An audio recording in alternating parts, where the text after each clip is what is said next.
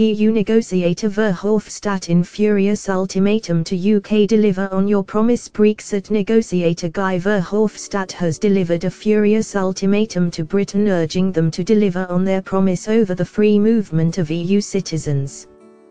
The former Belgian Prime Minister also sent a warning shot to Theresa May, telling the Prime Minister MEP voices will be heard before any trade negotiations begin.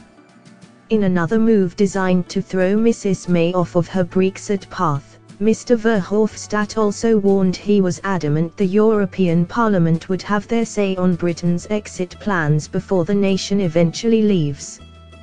The arch-federalist accused the UK government of taking the EU citizens' rights as hostage in a furious rant. He told The Independent, "We cannot negotiate with ourselves.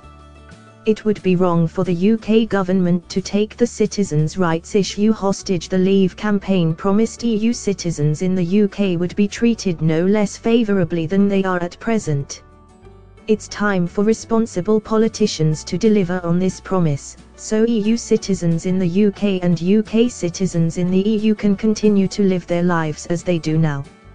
It was initially believed Michel Barnier would present a report card to the 27 European Union members on whether he was satisfied significant progress had been made in Brexit talks before trade talks were signalled, but Mr Verhofstadt said, EU governments will ultimately assess and decide whether sufficient progress has been made on the divorce issues, in order to start discussing what a future EU-UK relationship might look like, in addition to any request by the British government for transitional arrangements. I am adamant that the European Parliament, as the directly elected body representing European citizens, will also provide its assessment to the Council, via the adoption of a parliamentary resolution, about whether or not we can go into Phase 2.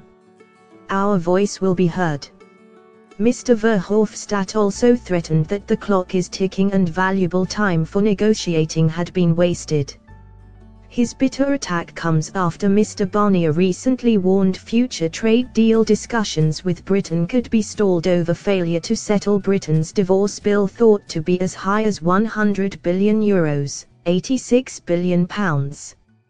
Mr Verhofstadt is one of the key figures behind calls in Brussels, demanding the UK pay a so-called Brexit bill before it leaves the bloc. The former Belgian Prime Minister said it was unhelpful if British ministers had not indicated they would accept it would have to settle its financial commitments to the EU. Thanks for watching. Please like, share and don't forget to subscribe English News Hub for new excited videos.